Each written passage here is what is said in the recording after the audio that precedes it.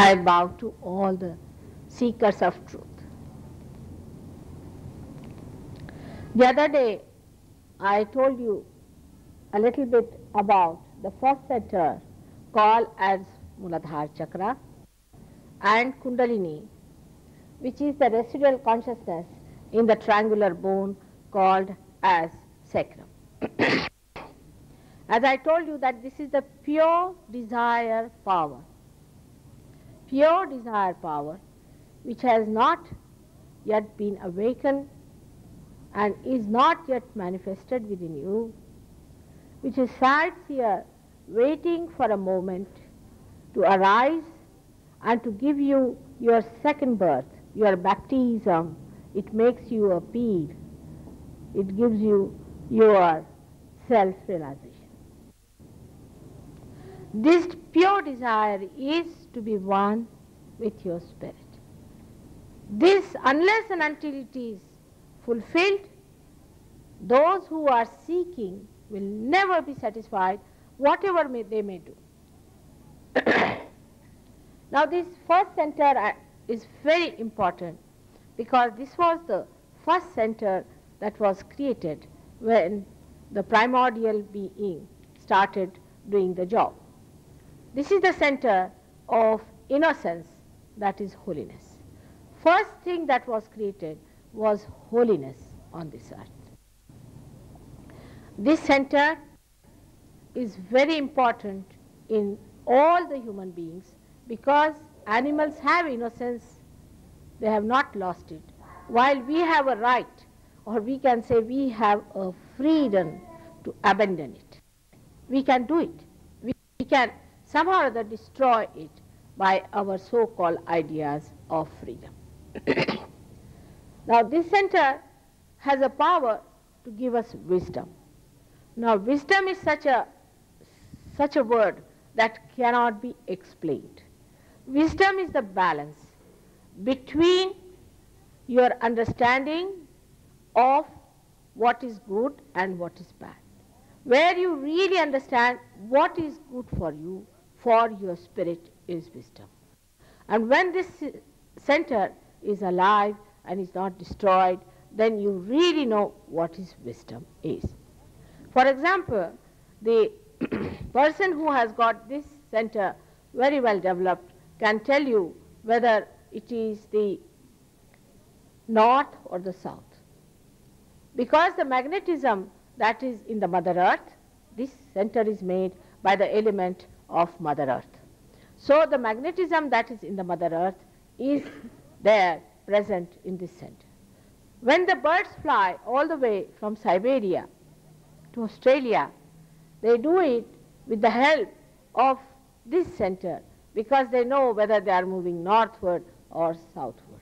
They have an innate wisdom to know which way to move, and that's why one should know that this center is also within us, but we have lost our sense of judgment because we have lost that magnetism within us. An innocent person is really like a magnet, and he attracts the people towards himself, just like a flower attracts a bee towards itself. There are some fishes in which they have found actual magnetic field, and in some of them they have even found a regular magnet placed in certain fishes by which they know whether they are going north, south, east or west. This center in us can be destroyed by various ways, as I told you last time. Now if you see from the top there is a blue line coming down. This is the power of our desire, by which we desire, is the emotional side of a human being. When a person neglects his emotional side or does not respect his emotional side, then this center gets lost. It gets very much destroyed. The emotional side in these modern times is not well understood by human beings. I am sorry to say, but it is very true that when you destroy this center, first thing that sets in is impotency or overactivity, like the rapist and all that are created because this center is neglected. Both things are just the same in the eyes of God. Any extreme is wrong. Now those people who say that you can be enlightened through sex are really, I don't know what to call them. Because she is your mother sitting down there. She is only your mother. She has no other child, and she is holiest of holy. She is the Holy Ghost within you. And if you want to sex on your mother, I mean, I don't know if people understand that here. In India it's impossible. We cannot understand this nonsense. So it's the same insult to your mother, like some people try to insult Mother Mary by putting Christ in a very awkward situation with her. It's something like that, we can say, happens when you start talking like this. It's a very great sin to do such a thing to your own mother, which is the Kundalini. And that's why the other day I told you, I have seen some people have Kundalini, which is all the time tossing her head and breaking her whole body and just feeling so helpless because she's made so weak, because the holiness from a person is vanished. Our idea of holiness has become so perverted, so perverted. And to add up to that, we have now gurus to tell us that it's a very good thing to do, you'll go to heaven. Actually, they are very honest, they say you'll go to bottomless pit, and bottomless pit means hell. Why do you need a guru for this? Actually, you have mastered this art. I mean, in England when I went, I was amazed that they have sex about, I mean, they talk of sex and sex and sex, morning till evening. I don't understand. Like all important people talk, you see. That's how they go on talking about sex all the time. It's nothing but sex. It's so filthy. So filthy. They talk sex with the animals, sex with the children, sex with the, I don't know what's happening to human beings. How can we that filthy? I wouldn't be surprised after some time we will have our bathrooms inside our drawing rooms. See, there's something like our privacy, something like our drawing room where we meet people. How can you talk of these things and how can you discuss these things which are so private and so sacred? And that's how you lose them, or you lose balance over them. This is one of the things that's happening to us because God has given us freedom. We think we can do what we like. But we have lost our wisdom. We have lost. I don't know why this industrial revolution, or I don't know whom to blame, but we have lost our wisdom to understand that these things are injurious.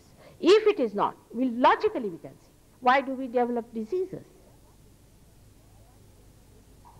With free sex, all the sailors, you know, under law, have to have in every port arrangements for getting injections for all kinds of complications that they have from sex life.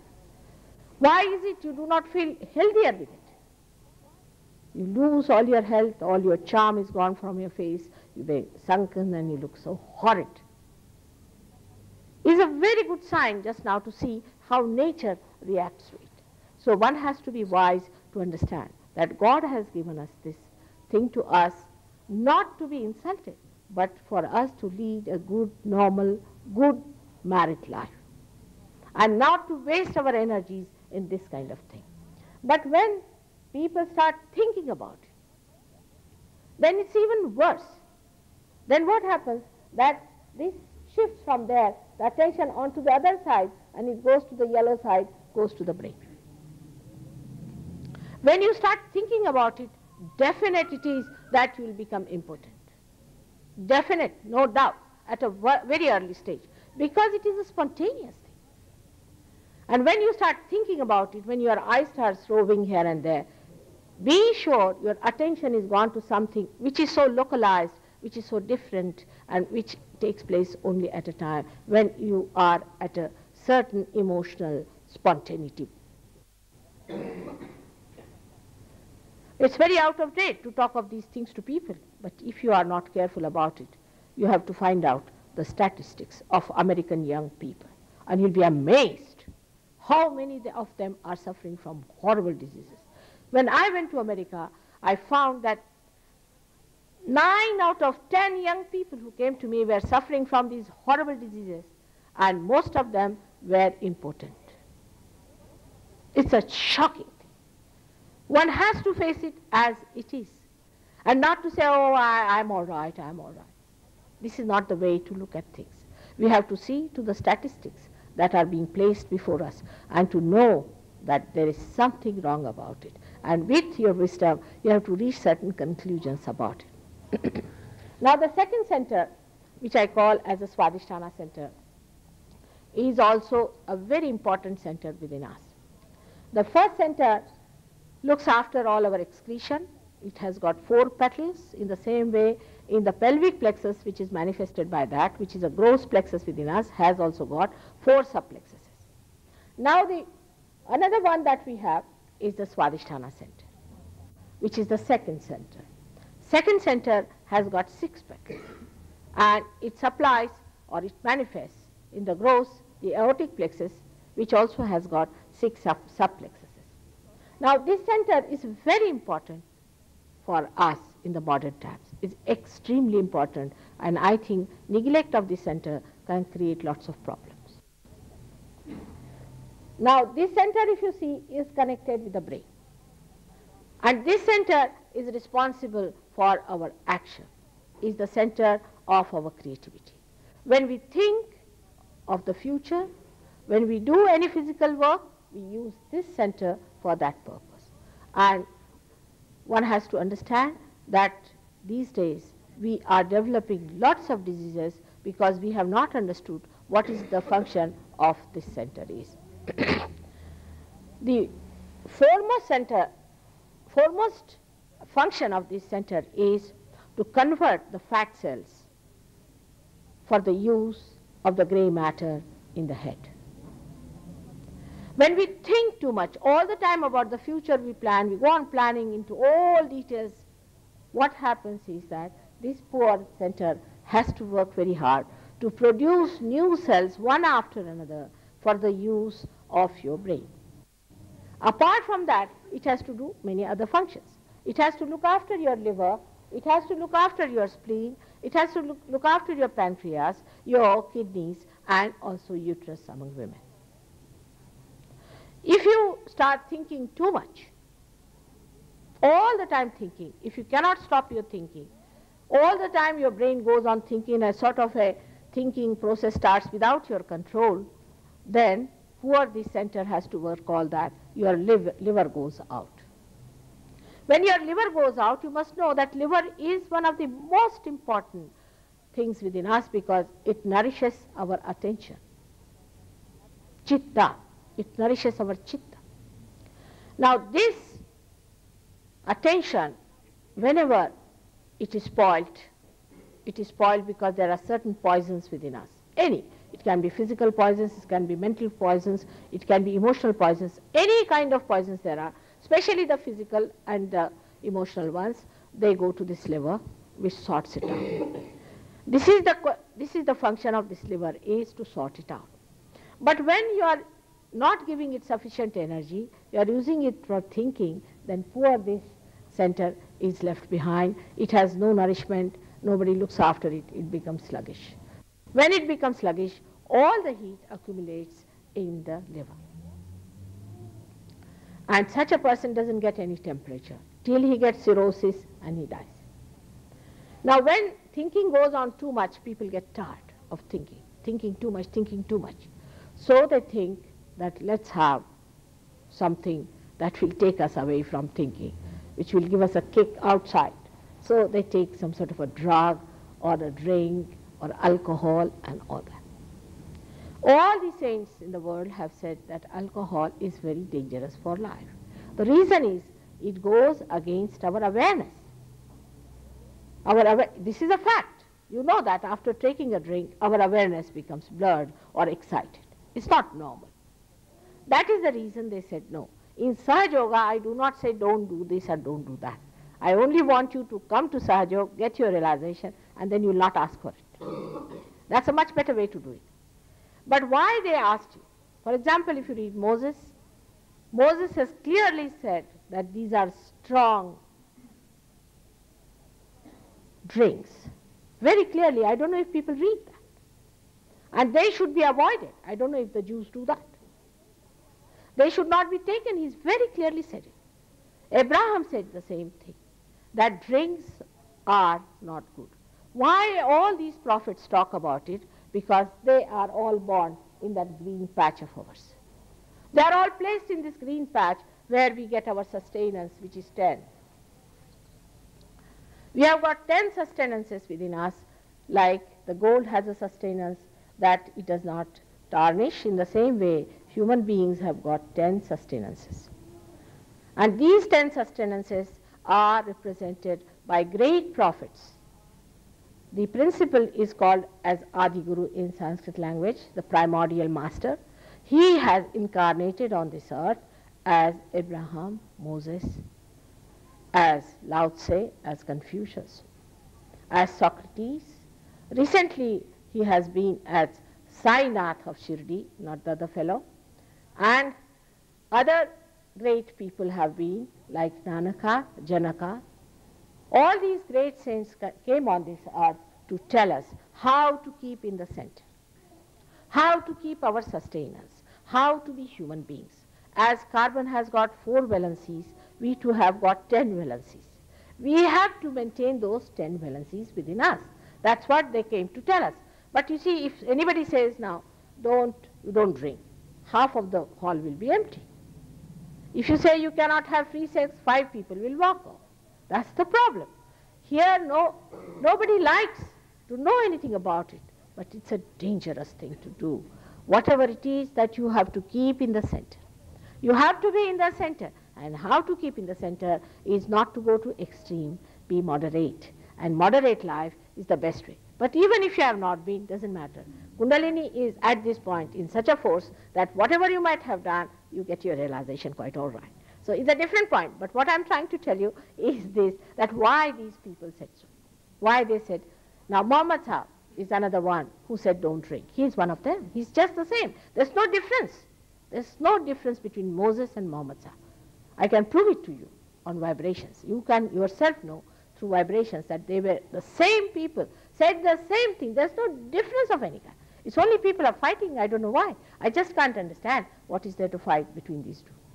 They were just the same, preached the same thing, and when Moses crossed the river and the bridge was made, that bridge is the bridge which is symbolic of the Kundalini that creates for you to cross this void within us. It's very symbolic. They have worked so hard to tell you what is sustenance, where we have to be in the center. Because if you are in the sustenance, as he said, that only a thread of this Kundalini rises. It is not one thread that should rise. Actually, I've seen in people, the whole of it goes up like that and stays there in many people. But the trouble is, it rises because there's no space to rise. We have finished off with the Swadishthan and with the another chakra which is in the center, which is the color is wrong. All right. In the center, that is the called as Nabhi chakra, means a navel center. So when you have an obstruction in the center, naturally the Kundalini, though it rises with full force, all the threads fall down, and only one somehow or other goes up and opens up the Sahasrara, thinking that at least if I open up there, then the others, the grace will fall and maybe it will open out more.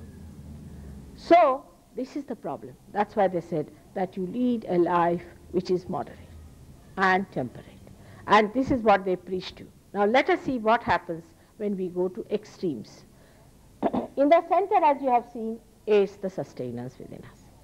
Now if you try to go beyond this side or that side, what happens? Let us see. Beyond this side is the subconscious. If you go, you enter into the collective subconscious. On the other side, if you move, that is the supraconscious, you enter into collective supraconscious. Now into this side are all the people. On the left side are the people who are still dissatisfied, very sly, sinister, horrible people who are dead, who do not want to take birth and who still want to torture people are still existing there. These are busybodies. They can possess you. They do possess. And on the right hand side there are people like Hitler who are very ambitious, who have died out of their ambitions and things like that, they still exist there. Either you enter into this side or either you enter into that side when you go to extremes and you just get possessed. It's a very dangerous area we are entering into. Recently I was seeing a BBC program and some doctors had discovered a very interesting thing. They said that cancer is triggered, listen to this very carefully, cancer is triggered by some proteins, they call it protein 58, protein 56 or something like that. When these proteins attack us from some unknown areas within us, which are built within us since our creation. What are these areas? I mean, this I have been telling for so many years, is the left side and the right side, the two extremes. Now what do we do when we go to the right side? Right side is the area where you think too much, where you project yourself in the future. Now like that you go on, then you start becoming a person who is more interested in the future than in the present. The center is the present. Now you start projecting your mind into that. When you start projecting your mind too much into that, you start moving into that side. With that, anybody who is an austere person, they think that if you are a very austere person, you lead a life of celibacy and all these nonsensical things, you see. All this is absolutely nonsensical. If you lead a life of celibacy, it's not going to help you at all. On the contrary, such a person becomes an extremely dry personality and ultimately dies of heart attack.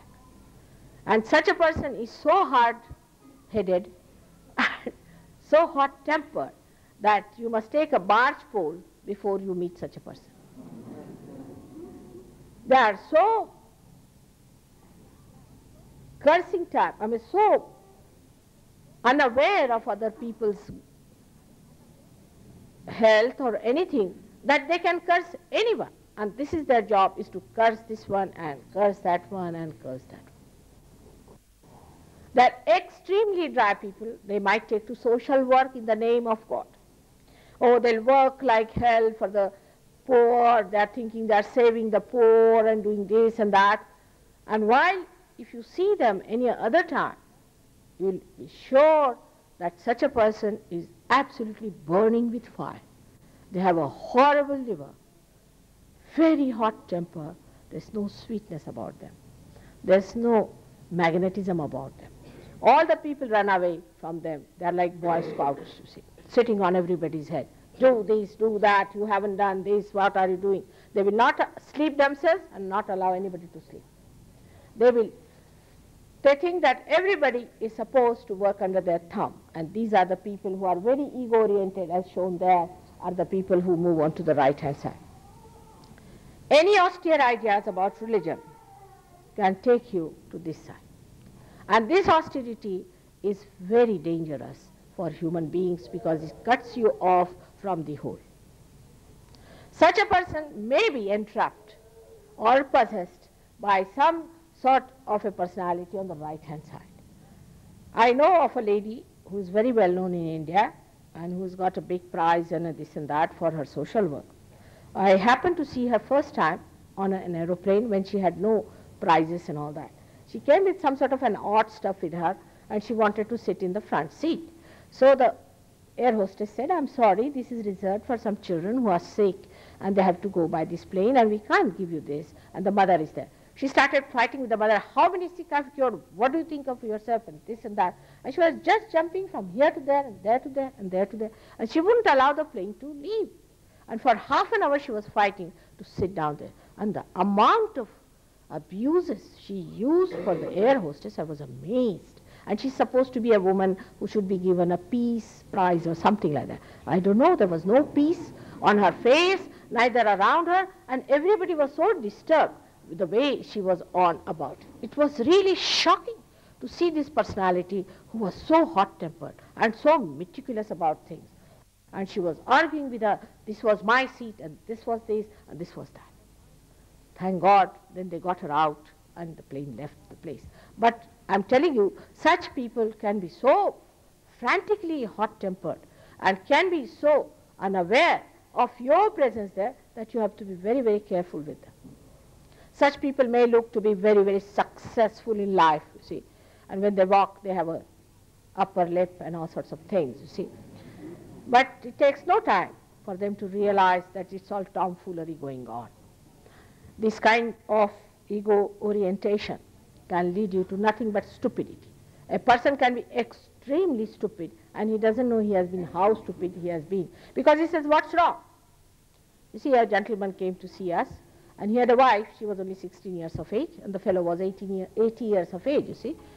Naturally, I felt he must be the grandfather, you see.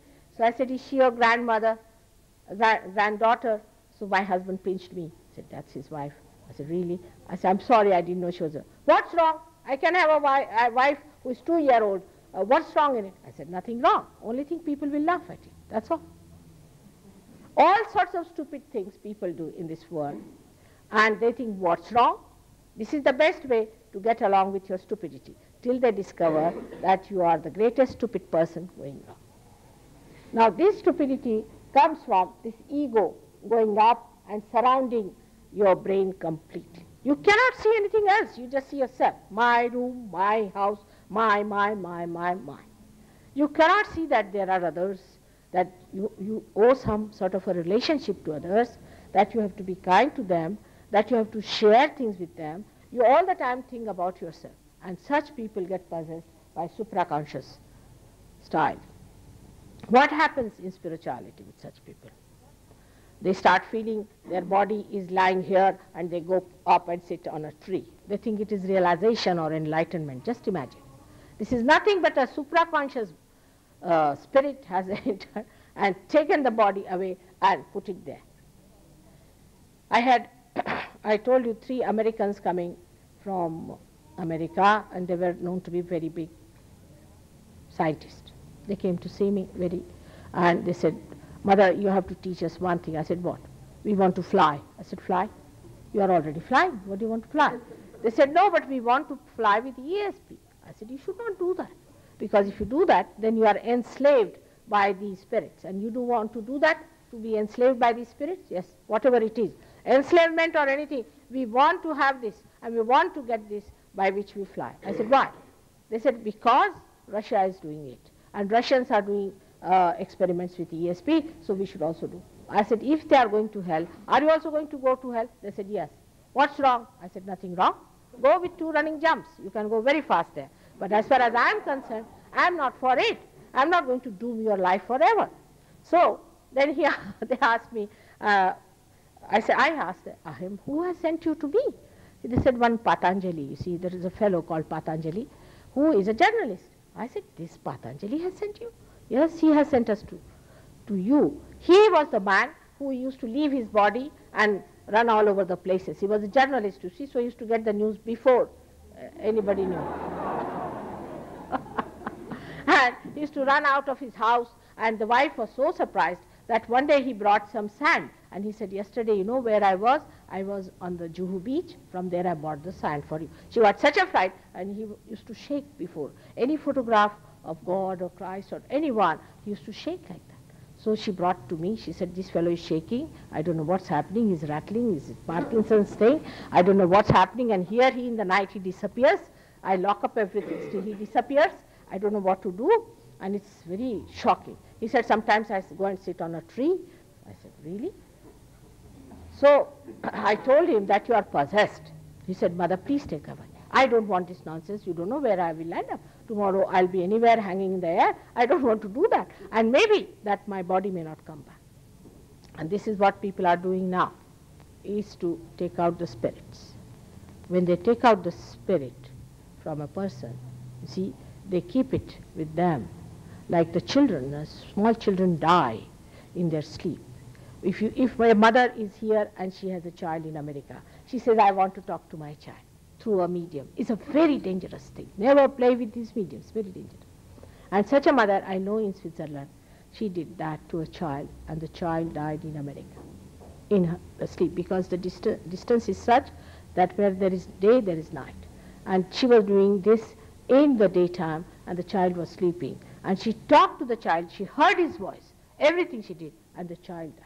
Never go near these people who deal with spirits, is said by all the great people of the world. But we are not bothered. You see what's wrong? We go to spirits, to ESPs, to our elders who are dead, to our brothers and sisters. Why bother them? Now they are dead. Let them be free, as it is you tortured their lives when they lived on this earth. Now why don't you leave them free? Let them go and take their births. But we are not satisfied. We say, no, we must talk to them. We have planchets, we hold hands, call spirits and do with them. But do you know what happens with them? First of all, no realization.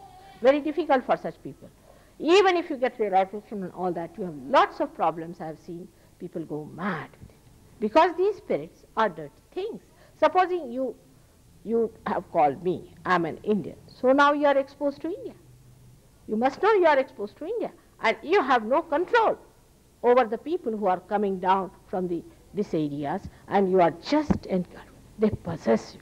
They possess you, your family, everything. And it's a fact that these horrible things that act or that call or that try to show that they are helping you are the people who are just taking money from you. But they are going to be condemned much worse than anyone. The people who are mediums, who are clairvoyant, they use these things, and all this, we'll call this gurus from Tibet. There's nothing like that. Anybody who is a realized soul will never do that. Any realized soul will never come into anybody. No guru can come into anybody. Take it from me, because they know the value of freedom. They will never do it. It's a very mean thing to do. To them who are dead and to yourself who is living and is such a beautiful thing created by God.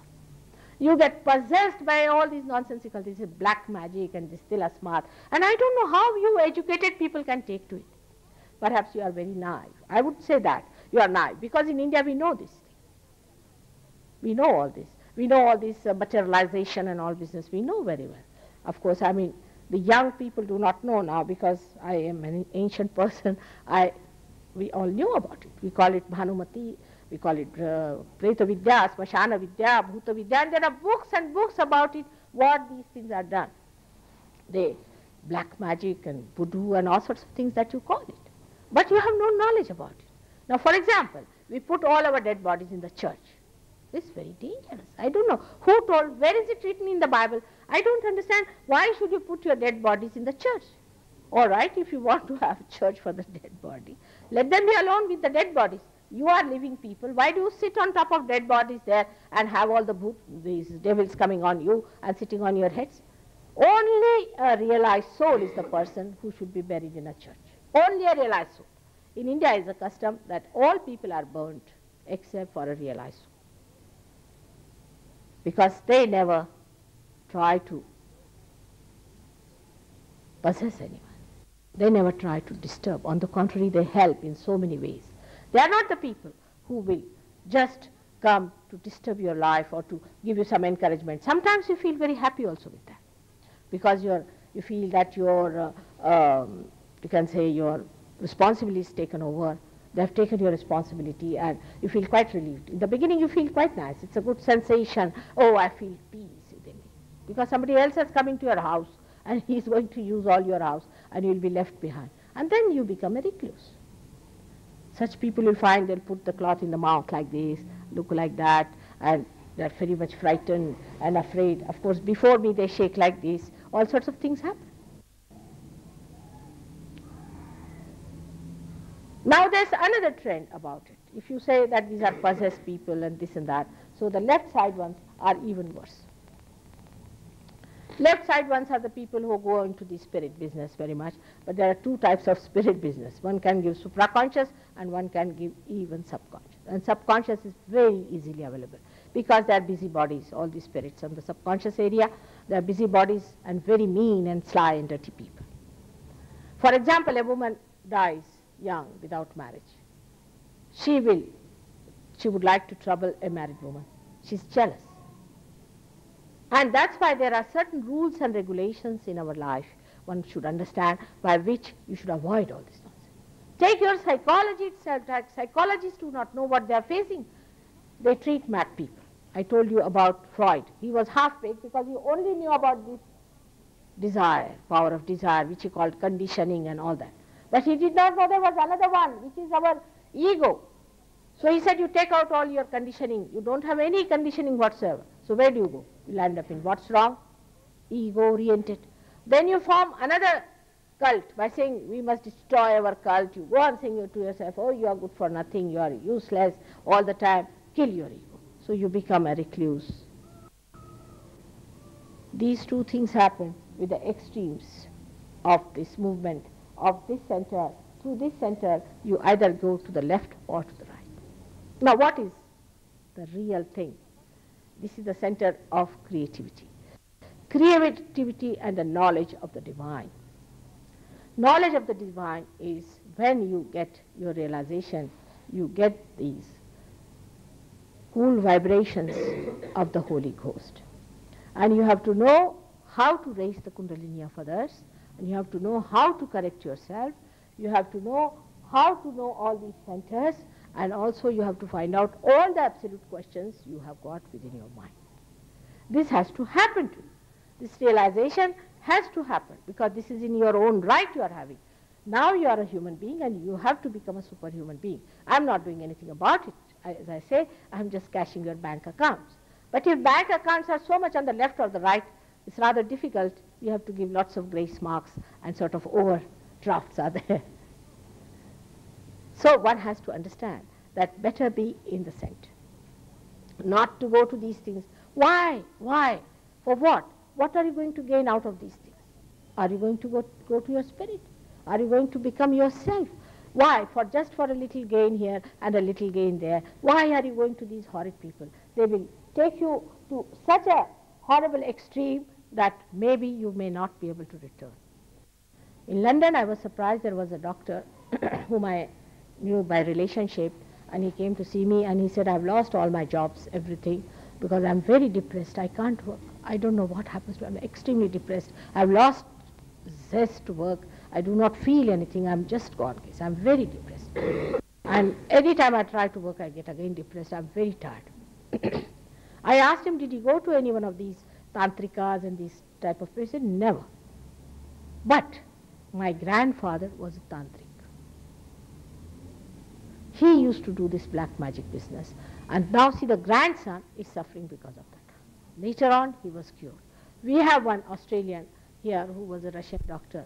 His grandmother had a habit of taking the child to the cemetery in the early ages of his life. He remembers that very well. And after some time, he became so depressed, he lost his job. I mean, he couldn't work, he used to get a headache and all sorts of things used to happen. And cramps used to come in his hands. When he came to me, he got cured, but it took some time, because in childhood, all the impressions of the spirits was there. So one has to understand how to keep dead away from. You have to be in the present and not in the dead. Whosoever is dead is finished. Have you ever noticed a monkey, if the child of a monkey dies, before the death, the monkey will be shouting and screaming and doing all kinds of things. As soon as the thing dies, it leaves. It's not bothered. You can see with dogs and so many things. It's not bothered about it. It knows it's gone.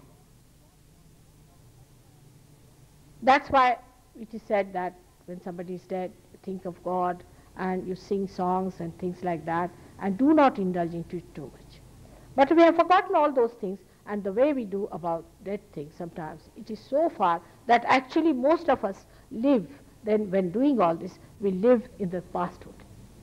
We live in the past, and such people also see some ghosts and things. And some of them who were like this have seen my past and have been shaking before. They all shake before me, just like this, they go on shaking.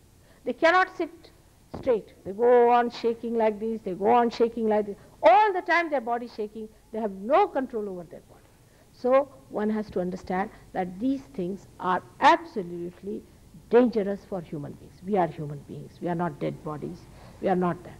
But the worst thing is that those who indulge into these things are caught up by the proteins which doctors have said are nothing but these dead spirits. They are saying proteins because they don't understand. These are the dead spirits. Cancer is caused only by the attack of the dead spirits. I have not come across a single case whom I have treated. I have treated many who has not got the affectation of the spirit. Now, in realization, when you get your realization, you catch up on this or this. These are the two Swadishtana which demand. I hope you put your hands like this. You will get your realization as well when I drop it, just like this. And we both the feet straight on the ground, just like this. Excuse me, could you please turn up the topic? My system is quite low. What's I don't know it? if other people find it hard to hear. Could we turn up the volume for somebody at the back? I'm sorry for that. I've been talking about it. It's better now? Sorry for that. You should have told me earlier. You were so silent, I didn't know. Now is it all right? Yeah. Now, I was telling you that when you put your hands like this, first the cool breeze starts moving, alright? But when you have got your realization, and you put your hand on somebody to test it, you catch on this one, that means it is unauthorized. Unauthorized working of the divine. Can be subconscious areas, can be supraconscious, can be psychologist or anyone who catch on this. When you work on your mind, the mind is the one that is the superego there, the blue one is the mind. And when you have somehow or other gone to some person or have had something to do with magic yourself, then you catch on this. It's left Swadhisthana recorded. And when you catch on this, you have to say that you believe in the divine working, in the pure working of the divine. And that's called as Nirmala Vidya. Nirmala means pure. The pure knowledge of the technique, how to raise your Kundalini. When you say that, this gets all right and the spirit sleep. There are many people who have come to me who are mad. Now they say, how by Kundalini you cure back pain? What do you do about it? Nothing. I just give them Kundalini awakening. Then when the Kundalini awakens, when she goes to this center, which is the second center within us, the enlightenment takes place, the deity there of creativity gets awakened. And with the light, this darkness within you just disappears. Just disappears. Epilepsy can be cured. If somebody is suffering from epilepsy, there's a very simple method of curing that person. Extremely simple. When you come next, I will tell you how to get such a person cured. It's very simple. Sahaja Yoga is a spontaneous living method by which you can cure people as a byproduct of Kundalini awakening. It's not that I'm here as a healer and I'm going about give me $10 for healing. It's not that. It's just when Kundalini gets awakened, you get cured. You get a good health. Because the Kundalini passes through this center which is responsible for your physical side. If your physical side is all right, then your health is all right. But there are other things with you. This emotional side, there is also you have got your mental side, and also you have got above all is the spiritual. All these things are to be enlightened through Kundalini awakening. The first thing that happens to you, that's your health improves. No doubt. All kinds of things like paralysis, cancer, diabetes. Diabetes is curable by Sahaja. This I must explain to you how diabetes is cured. Diabetes is caused by people who think too much again. Who think too much, so the center has to work very hard and it cannot give sufficient attention to the pancreas which is on the left hand side. Because of that, the left hand side becomes frozen and the right hand side is working very hard. Now how do you cure your diabetes? Only way is if you have a realized soul, you give vibrations to the pancreas and give a balance to a person. There's a way of balancing it. If you can balance the thing, people get rid of their diabetes. Arthritis also can be cured. But now I must tell you about the spleen, which is a very important thing in us, and I think every one of you must understand it in full way. Spleen, we do not know how important it is within us. It is the speedometer. It looks after the speed we have. The way we are speeding these days, we move really telescopically. We talk telescopically. We walk telescopically. When we are very speedy, and this speediness comes to us when our spleen has gone crazy. How does the spleen go crazy? It's very simple. Now, spleen is there to create new blood corpuscles, red blood corpuscles, to meet all the emergencies you go through. For example, you are eating your food, and it's an emergency, you need more RBCs, red blood corpuscles, so this spleen starts emitting more red blood corpuscles. But at the same time, you have the 9 o'clock news, and you hear something horrible, another emergency is created. Then suddenly you eat your food and run. Third emergency is created. Poor spleen gets absolutely crazy. It does not know when to produce what blood cells. It doesn't know what to do with you, because suddenly you have 3-4 things together. You'll be having your breakfast, putting one foot on the car, you're having your breakfast, talking to somebody that side, hear somebody just saying, get in, and all this going on simultaneously. Poor this spleen doesn't know which way to move. So it becomes crazy. And then the attack comes somehow. And blood cancer is setting. Blood cancer is the result of speediness. So one has to be very careful that our spleen must be all right. I'm warning you as a mother. I know these problems, we have cured blood cancer, but it's a horrible disease, and once it gets over, within 1 week they say it finishes. Now, we have cured many patients of blood cancer which were declared to be dead after 8 days. You see, that's all, they give a certificate. After 8 days or after 1 month. That's the certificate you get in the hospital. You will die. But in Sahaja, when they try to cure them, they have been cured. And when they went to the doctors, oh, they said, I know it was very remarkable, but we can't believe it was surgery. Even if a doctor is cured, they say, oh, this doctor has gone mad. He's talking like this. How can I? Here they have certified the person is going to die within 8 days, and there he's cured and going strong after 2 years also. They'll say there must be something. They do not want to accept because this challenges their knowledge. But I'm not here to take away their profession. They can have lots of patients. I'm not here to cure people. It's just the seekers who come to me for realization are blessed by divine grace, and they get bring, they get cured because they are seekers. They are the men of God. And they have to become the prophets. When they become the prophets, in this era, they have to convert others in the same way, and they will make them prophets. It's said by William Blake about 100 years back. He has described all these things in his book, Milton Will Be Surprised. He has gone to such a limit of prophecy, that he was such a seer, that he has even described where I lived, Surrey Hills, the first beacons will be lit in Surrey Hills, and also he has said where our ashram is going to be in the ruins, because we had no money, so they purchased a ruined place. In the ruins, the foundations will be laid in Lambeth Vale, and there it is, our ashram is. It has come to Lambeth Vale, and here is her loom vibrates the sinew of love. And Lambeth Vale, and he says, this is going to become the Jerusalem. Just imagine, a person 100 years back could see, he was such a seer, and he has written all about it. But human beings are not sensitive to things. I went to see his exhibition. He was a great artist.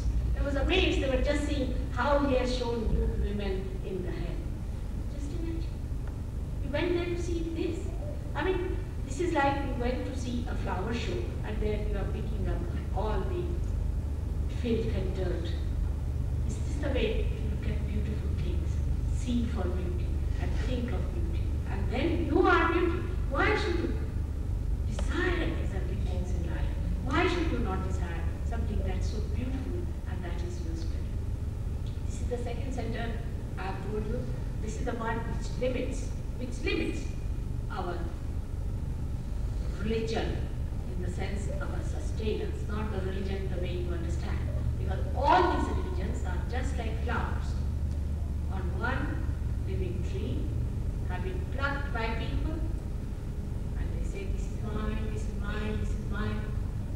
And they have made these flowers very ugly, and such flowers are decaying. The whole attention should be on becoming the spirit. If it is not, the rest of it is not God's work. God's work is just to awaken your given, because if he is the living God, he has to do the living. His work is to transform a little flower into food which you cannot. In the same way, you cannot pulsate the Kundalini, but it will pulsate when you come to Sahaja Yoga. You will see with your naked eye the pulsation rising over here, and you can see your baptism taking place. It is written by so many people, and they have said, like Kabir Das has clearly said, we had a great poet called Kabir Das who has described Sahaja Yoga about 300-400 years back. And we had Adi Shankaracharya who has very clearly said all these things that I am telling you, but this was a knowledge limited to few people. Even Krishna talked to one Arjuna, Christ talked to some multitudes, and they crucified him. Because they couldn't understand what he was talking, what was there to crucify him. They did not recognize. Moses, how many people recognized him? Abraham, how many people recognized him? They were never recognized, never understood that was the problem. And this is what one has to understand. That the time, please sit down, please sit down. The time has come now to recognize, to understand, to recognize yourself that you are the spirit, not this body, not this mind, not this ego, but you are the spirit and not the gurus, so-called. The one who does not give you the spiritual realization is not you. It's not you. You must understand, this is the thing of Guru, the primordial master, who tells you to be in the center, who tells you all the things that are to be done in the name of religion. In the name of religion, everyone has said the same thing.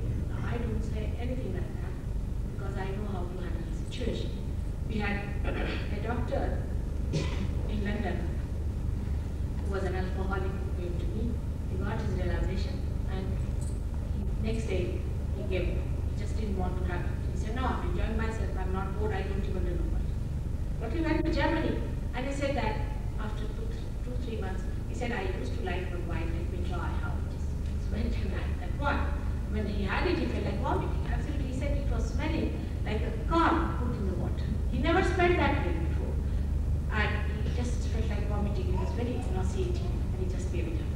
What happens really is that when you get your awakening, your religion is enlightened within you. Then I don't have to tell you, don't steal, don't talk daily, don't do this.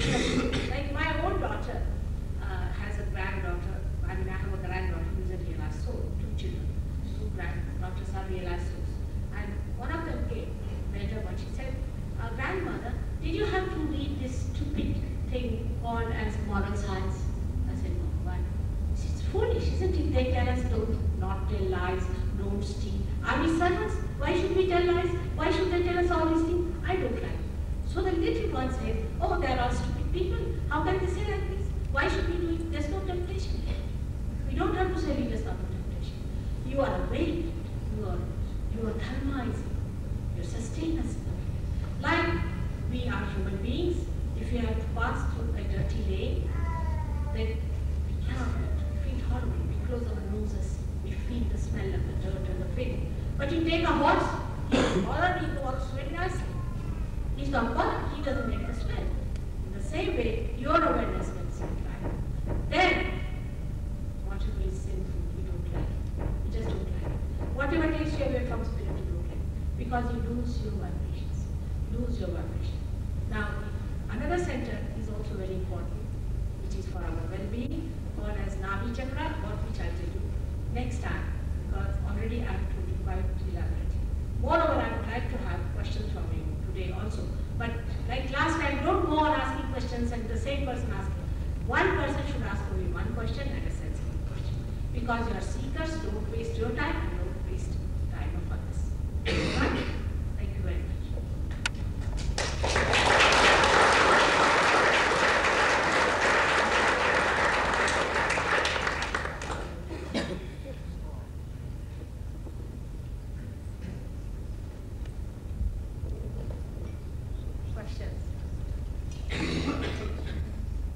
Do you feel that reincarnation is necessary in another earthly body until realization is gained?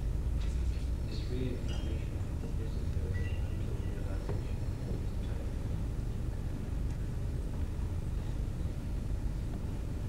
That is again you are thinking about the past. You see, why to worry? You have reincarnated many times. No doubt about it. But now this is the point. At this point, where are you? There's no need to have reincarnations. Who is going to count from amoeba to this stage, how many times you incarnated, whatever knows? Okay, at this time you have to have your spirit enlightened. Alright? Forget about the past. Just forget it. And then we start thinking, especially in India, they'll ask me, was I a king? Was I this? Was I that? I said, I'm not bothered about the history. There was a boy, very scholarly. He came and asked me, Mother, was I Napoleon last life? I said, why? He said, even if I was, don't tell me, otherwise I'll jump in the sea. I said, no, why? Well, what makes you think that way? He said, because I'm very ego-oriented, my ego is colossal, and another point is I'm very good at drawings. So I think these two combinations are only possible in Napoleon. I said, no, you are not Napoleon, don't you worry. He said, otherwise I'll jump in the sea and take another incarnation. So don't worry about these things, alright? It can be quite deviating. There is a big show going on everywhere. What was my last life? Somebody said you were in Egypt. So what does it matter? Whether you are in Egypt or Timbuktu, what does it matter? You see, this is a big story going on. People pay money. Now tell me what is. And they are telling also very nicely about these things. See? You must ask the person, what was you last time? Must have been a donkey. Otherwise, why are you taking money for this?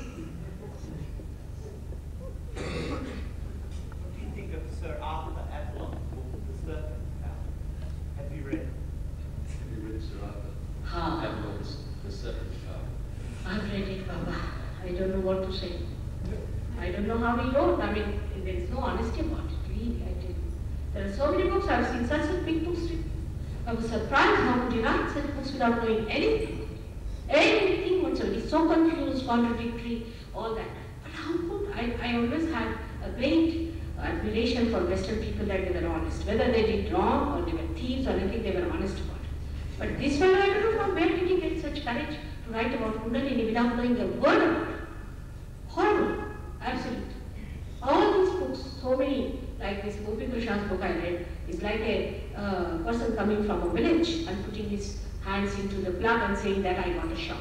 He doesn't know anything. They are so naive, not only naive, but in his case, I think he's not entitled.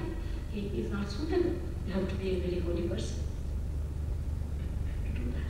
You have to be compassionate. You have to be love. You have to be pure. It's all money-making propositions, I tell you. Write about Kundalini because it is unknown. It's just money-making propositions. Everything is a money-making proposition these days. In the name of God, in the name of religion, in the name of Kundalini, in the name of all that is holy, because there is no authority that will catch you. And poor people who are seekers, who are true seekers, who are innocent, who are simple, are caught by that. If you have read too many books, I'll have a problem with you. I must tell you. First of all, you have to throw all these books in the sea. Because all the books are in your head and you are lost. Yourself is lost. I really tell you, it's very true. This one is standing here with the same thing.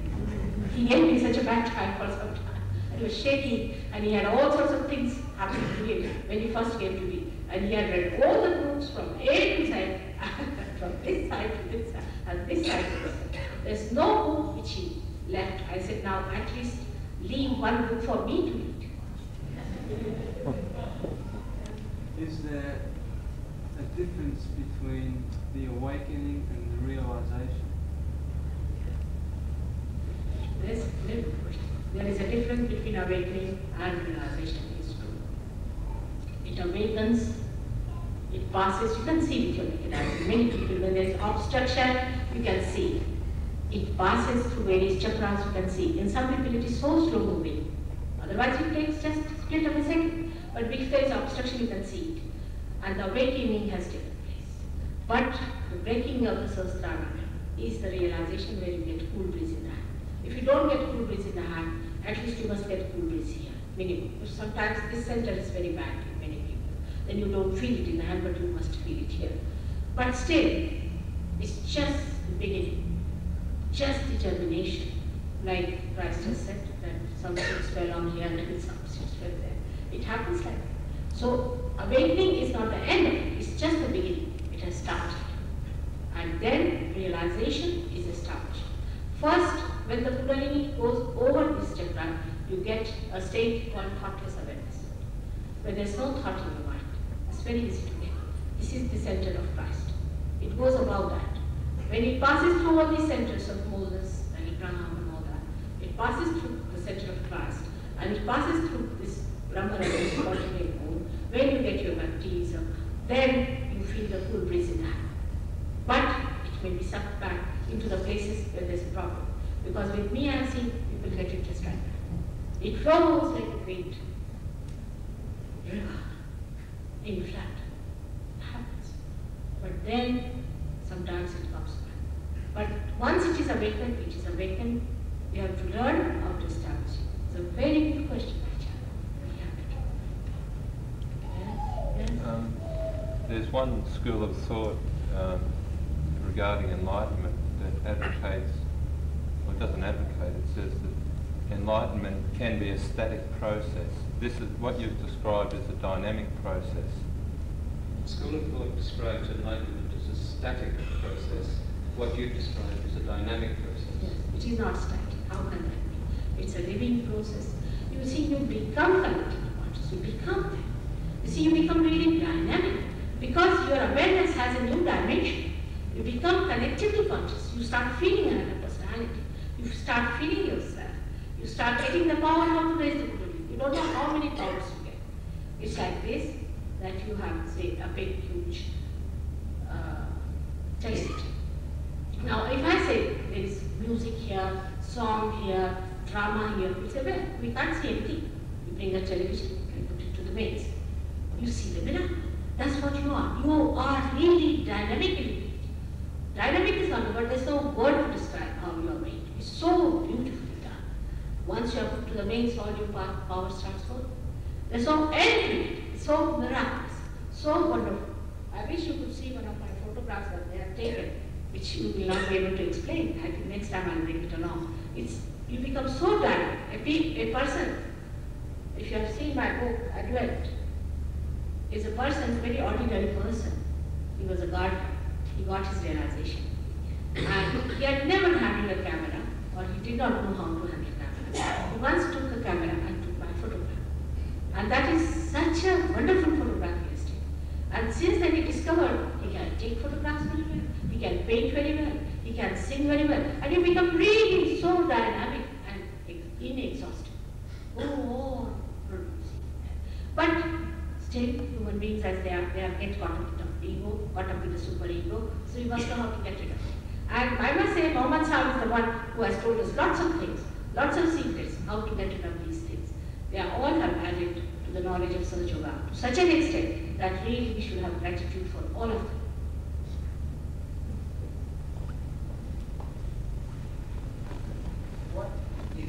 What is the difference between the mind or consciousness and the spirit? And is it the spirit or the consciousness which is enlightened?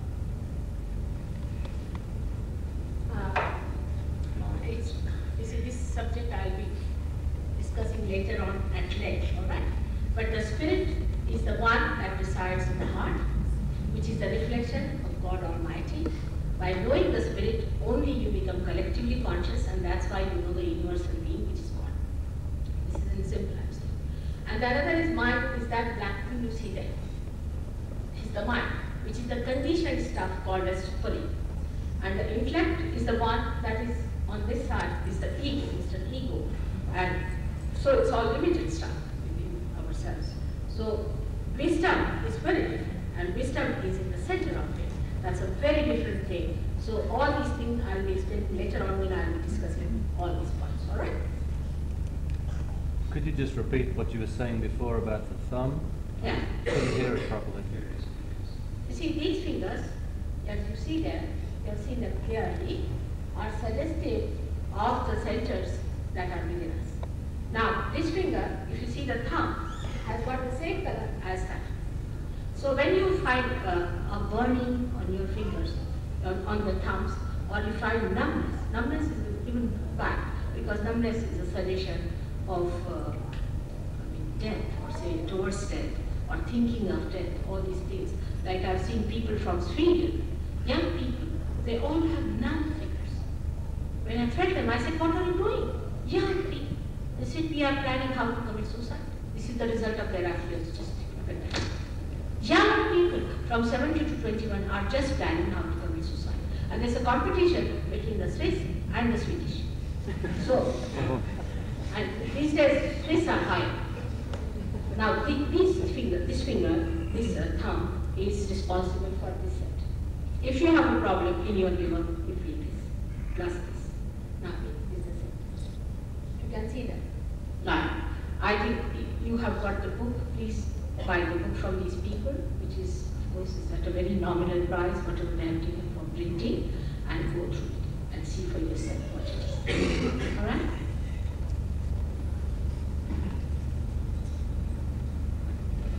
How come, after so many prophets, after so many years of history, and also civilizations pre-history, that they wrote in such prose and such poetry that the truth is so obscure that it's hard to understand and hasn't really come through in force? Well, after so many prophets that have been writing so much, why is it that it's all been so hidden and the truth has been very difficult to see? You see, it is very difficult. Human beings are really, I don't know what to call them, because they never understand, you know. What Christ, they didn't allow me to live for 4 years. I mean, what to do? Abraham, Moses, you know what they did to them. All the prophets, what you did to them. We have so many good gurus in India, and in Rangoon I know one, very good one, and also in England I know one, but they are hiding. They don't want to fix you. I've told them, I asked one of them to go to America with big coaxing, everything. I paid his money. I said, please go and work because I cannot go to America. Within 3 days he ran away from New York and came back and said, Mother, I can't do this. They do not want their spirit. They want other things. They want money, they want this, they want that. You see, they have never understood before, they were never recognized before. That's why Christ has said one thing, that I will forgive you anything that you have done against me, but against the Holy Ghost, nothing will be forgiven, because you will know what is the Holy Ghost is. Recognition is the most difficult thing for the ego. You see, there was a lady today, she said, why should you do it? I said, I'll be very happy if you can do it. Imagine, I'm a happily married woman, I've got my children and grandchildren. If somebody could do it, I'll be very happy. Why don't you do it? Why do you feel your ego challenged? You better do it. I don't know anything. Many things I don't know. Like, I can drive, I cannot do many things, but I don't feel bad about it. Now I know this job. If I'm doing it free, what's the harm? Now, if you can do it, I'll be very happy to retire. She said, I don't know. Then I said, let me do it. They feel hurt, you know, that I have to. But you can do it yourself, but first of all, get enlightened. If the mother knows how to cook, let her cook. It's a terrible job. Every night you sleep at 1 o'clock, 2 o'clock, get up about 4 o'clock, work like a, I don't know what. And in the end, you find people challenging you, why should you do it? Oh, there are all kinds of people in England. Somebody asked me, why don't you remove the poverty of India? Just imagine. I said, no, I'm not here to remove poverty or anything. I'm here to give self-realization. I said, but I'm sorry, why do you ask such a question to me? Because who is responsible for our poverty in India? Who is? I shouldn't say that. I'm sitting here in England on your soil. Who is responsible for the poverty of our India? Such a question you are asking me, you please answer. 300 years they ruled us. And now he's teaching me that I should remove the poverty of India. Just think of it. The second question comes up. A great learned man, you see. He says that, what about your population problem? Why don't you solve it? I said, I'm sorry, you are also responsible for that. He said, how? How do we increase your population? I said, you do. He said, how? I said, very simple. In this country of yours, this great country of yours, every week 2 children are killed by the parents. Legitimate children are killed by the parents. Now, which fool would like to take part in this country of yours? We have to bear the loss because you don't have good parents, good mothers. Mothers are becoming liberated, husbands are becoming abandoned. Now, who would like to take birth and you are having minus growth. So who should bear the growth? Because last assessment has started, people are taking their birth. We have to bear the load in India and you are blaming us for overpopulation. What should they do? It's a fact, I tell you, it's a fact. If you don't have good families, if you don't have love, don't have good homes, why should children be born to you? Will you be born to a family where the father is a drunkard and mother is, what do you call it, liberated?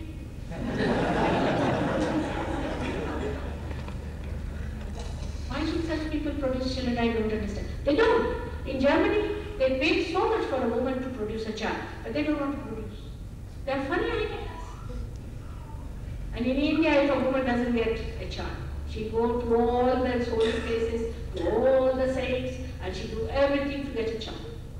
See the difference. So who is responsible for our overpopulation? You please tell me.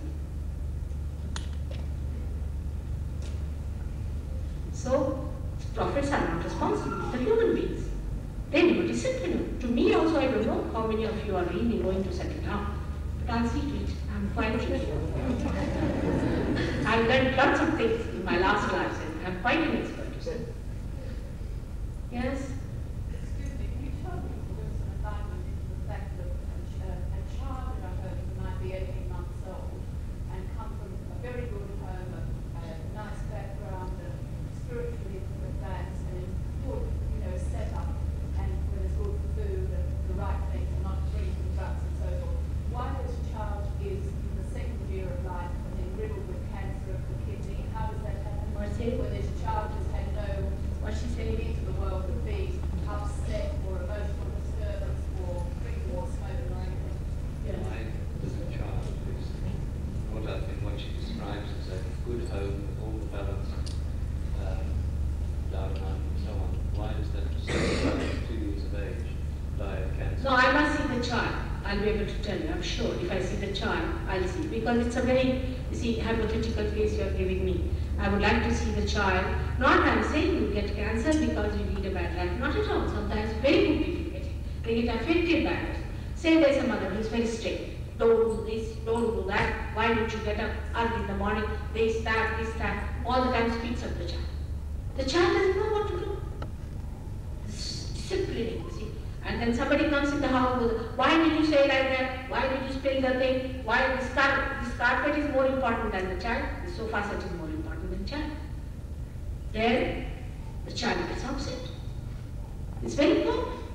The child is not given proper attention, neither proper dignity. He's treated just like somebody who's a nuisance. Then the child, such a child can't get blood cancer. If the mother is extremely strict, and some children are slow, so let them be slow. Some children get up early in the morning, some get up a little late. Why make them such good citizens from their child? As it is, you are very great good citizens. Let the children play. Let them enjoy themselves, and you enjoy them. Let them live like flowers. We don't. We try to discipline them. And this disciplining is responsible for the teenage problem in all these countries. Detected at the age of 4 months, where the child has really just been lying in a crib with no drama around it at all. Oh no, you see my child, I know you are upset about it, but if I see the case, if I had seen the case, then I would have answered all your questions. It's very hypothetical, I'm saying. It could be something like that. I mean, people can detect, they cannot cure. There are cases like that, many cases. There are some great souls are born on this earth, they take the load of others and die. Also it's possible. There can be anything. If I had seen the child, I would have told you. But just now, the patient is not before me, so hypothetical, you understand that, you see. But if I had seen the child, I would have told you. You'll be amazed now. Recently, somebody showed me a photograph of a child. He's a born realized. He's such a mature child. And his mother is taking a divorce. And the father is an alcoholic. What will this poor child do? Just think of it. He is a born realized child. Or he may take the load of his parents and may something happen to him. He may. It happens to many children I've seen. They take the load of their parents. Especially if the parents are quarreling all the time. The children take the load. That's why they go mad. It happens. You see, anything can happen to them. If there are viruses in the thing, then virus is another kind of a possession. There are many things. You cannot blame God for that. I know your worry is all right, but you do not know who was in the house, how it happened. You cannot say. It can be some sort of a thing, all right? If you tell me the whole case, privately I will tell you what was the case, all right? How does the Kundalini become awake? How does Kundalini become awakened? Oh, that's it. That's what I'm going to do. That's a $1 million question. I'm never saying that because of your wrongdoings or anything, that these things have not. It can be any reason, but some of the reasons are these. You see, a person can die of starvation because of the social problem. Somebody can die of something. There can be something, you put the child in the say sun, he can get a sunstroke. If you put him in the cold, he may die. Or anything can happen. Not that you all have to die, also, that's also definite. But the diseases, it's another way of logic. It's the why you get certain diseases is not in terms with this. There are other reasons also. But mostly these are the reasons. See, this is a logical way of looking at things. Not that you are bad people, not at all. On the contrary, you are people whom God loves very much. But must know, if you make a mistake, say if you even put hot water on your hand, it will burn. It has a capacity to burn, it will burn your hand. In the same way, if you make some mistakes unknowingly because of your naive understanding of a subject, it will happen. It happens like that, many a times. So what happens if one of the chakras are damaged by accident, if you have a severe accident of some sort and a spinal injury takes place? Can enlightenment still take place? It has a problem if it is damaged, but still I have seen with Sahaja Yoga, we have people who were spastic and who had crooked backbones, who had broken backbones. They became straight and they started. Yesterday only we had a case like that.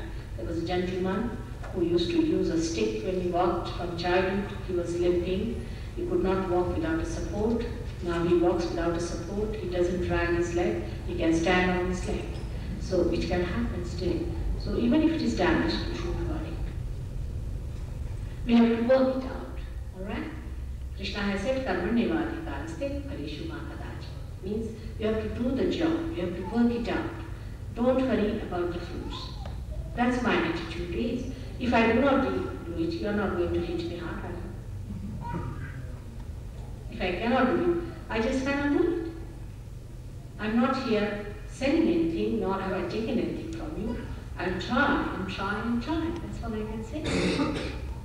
Alright? It's quite fair. What else? Do you use a different healing process for different illnesses, or is it the same process? Do you use a different healing process for different illnesses, or is it the same process? No, Kundalini awakening is the basic thing, alright? But it passes through various chakras. And how to awaken various chakras and deities, we have to tell you how to do it. And that's what you have to learn. And certain things like vibrated water and vibrated things are given to you to eat. For example, liver, people should eat sugar. Sugar, which is sugar cane sugar. And that is vibrated. Then the diabetes people have to eat salt, which is vibrated. Some things like that also help to expedite. So there are some few things like that, very simple and very cheap. Once I asked a lady that you bring 1 kilo of sugar, and she was surprised that she thought I was going to take from the sugar and you open a market of sugar. So you have to vibrate the sugar, and when you take the sugar home, you can eat it. That's it. It's very simple. We'll tell you all very, very simple methods. I would request you to keep the Sunday free. I will definitely make myself available for you, and I will tell you how to raise the Kundalini and how to give realization and how to heal people. But we are not healers here. We are realized souls.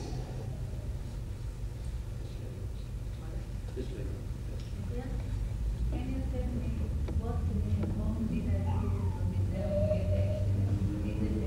I had an accident. What very, what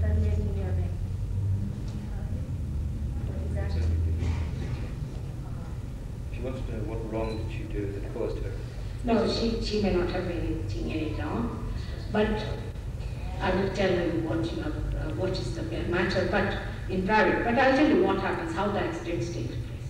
Accident takes place because there are some spirits who are trying to disturb. They are there, the negative people are there, not necessarily that you have done any wrong. There's a big fight going on between the divine and the negative, and they'll always try to harm a seeker.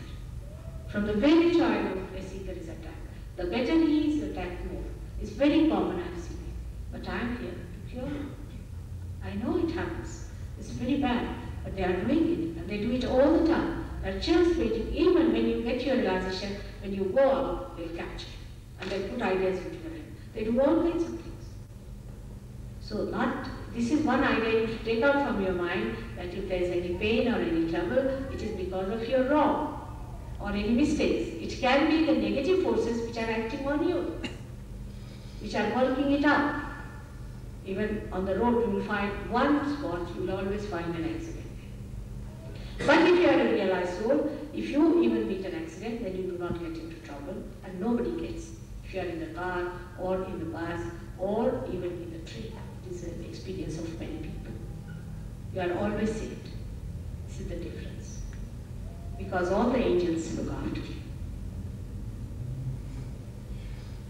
Why do negative forces want to harm people? I can't understand why they would do that. You better go and ask them. Well, I would if you could, but I don't understand. You see, they're sadists. They enjoy hurting others.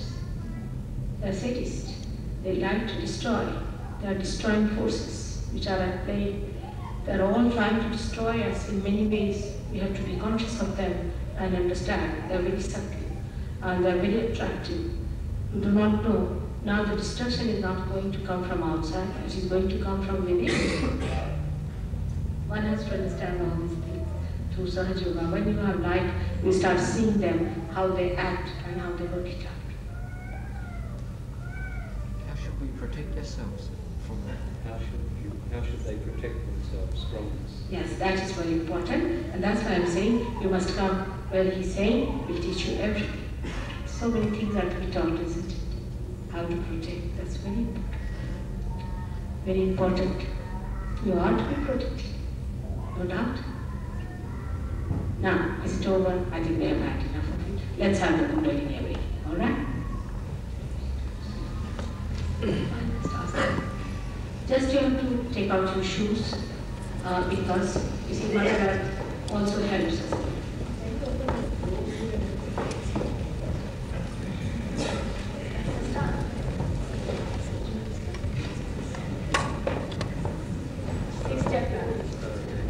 This is Star of Devi, we should say.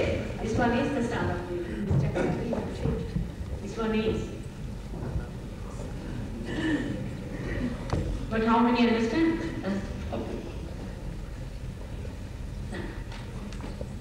Now, please put your hands towards me, just like this. Now, don't worry about